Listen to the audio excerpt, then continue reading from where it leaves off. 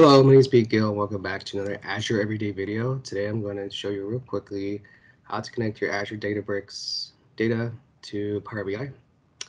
So a couple assumptions here is one, you have your Databricks data cluster already up and running, and then two, your data has already been through Databricks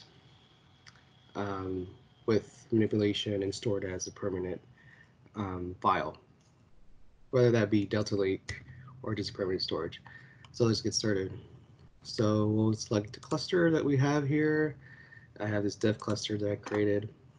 And then under advanced options here, you go to JDBC/ODBC.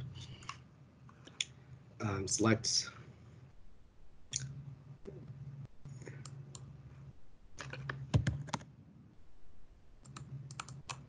this link and put it in using Word here. Let's replace this with HTTPS, and then after the port name / select there from there to SQL, delete it. There's going to be an extra space, so delete that, and then from here to here, you delete. And this will be the link that you need to put into Power BI. So we'll go to Power BI real quick. We'll get data, more, Spark. Select Spark, connect. Server, we paste in what we just did there. Protocol is HTTP, and we'll use import. Now it's going to ask for a username and pass. The username is always going to be token. And what you need to do for password is you need to generate a token.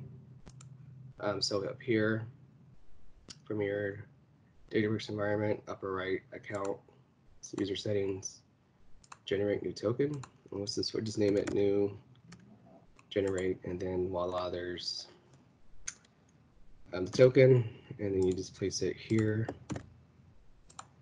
Now, I would save this somewhere so that way you can reuse it, or if you want to regenerate a new token each time, you do it this way. So now it should pop up with all the data sets that you want. So here I'm just going to click these three, my Delta Lake table that I created, and then I have just two random tables that I created from a blob storage and just a simple CSV import. And then here you'll see that it's loading those three tables. Important thing is you need to have a cluster running in order for this to work, otherwise it won't connect.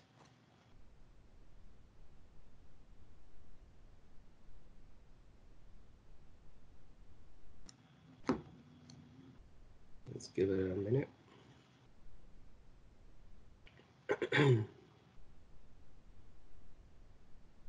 All right, so there you go. Your tables are ready for you to do wonderful things with. So now it's just to see.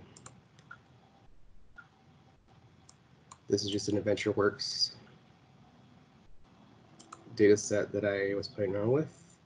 And so yeah, so here you go. So once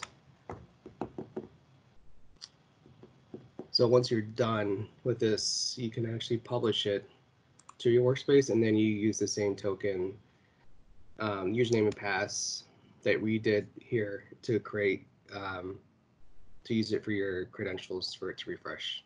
All right, thank you. Have a good day.